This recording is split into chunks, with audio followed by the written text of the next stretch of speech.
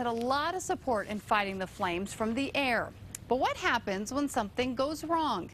An entire Roswell neighborhood found out the hard way after a load of flame retardant missed its mark. News 13's Selena Westervelt is live in Roswell with details. Kim, neighbors told me at first they were worried about a terrorist attack or even something worse. Now they're just concerned about the long-term effects of the chemicals on their homes. People just started coming out and saying, hey, do you have these red spots? And it was about that time I noticed it was everywhere. The cars, the streets, sidewalks, even pets covered in flame retardant. It looked like something out of a Twilight Zone because everybody just started coming out of their houses. Laura Danley's 2 children were inside, but a neighbor's daughter wasn't so lucky. She was jumping on the trampoline when it happened, and I guess she went inside and told her mom, Mommy, it's raining.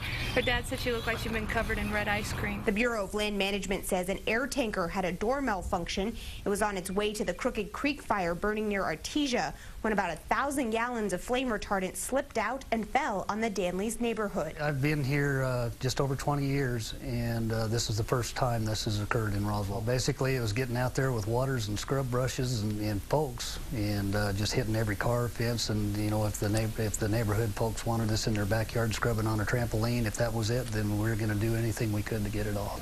BLM crews have been out there ever since cleaning up the mess. They say the chemical is safe for humans and animals and shouldn't have any lasting effects.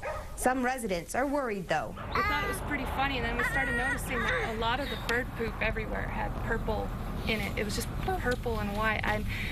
That's not normal. Now, the chemical is supposed to be non-corrosive, and the retardant can be irritating to people's eyes and skin, but studies show it shouldn't affect your lungs. Researchers say it's only harmful if swallowed in very large doses, and the BLM said there wasn't enough of it on the ground to worry anyone.